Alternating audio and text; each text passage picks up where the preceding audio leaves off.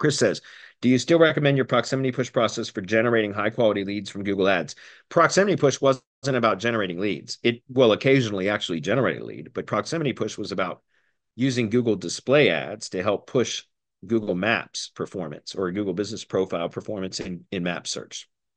So essentially, that's why it's called proximity push. It was to expand the proximity of the coverage area that the Google business profile is given by Google in Google Map search. That's what the proximity push method was for. It wasn't for generating leads, not directly from ads.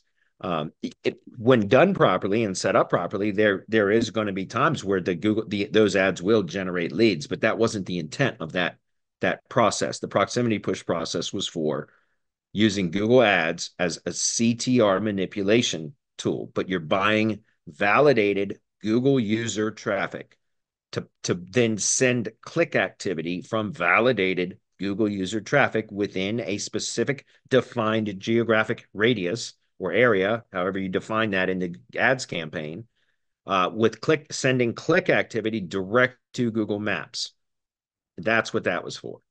That makes sense. That was not for generating. I mean, again, with the proper targeting and ad setup, there are going to be times where you'll actually generate a lead from that click activity, but that was buying validated Google user traffic to send engagement signals to the Google Maps profile or Google business profile via Google Maps. Hopefully that's clear.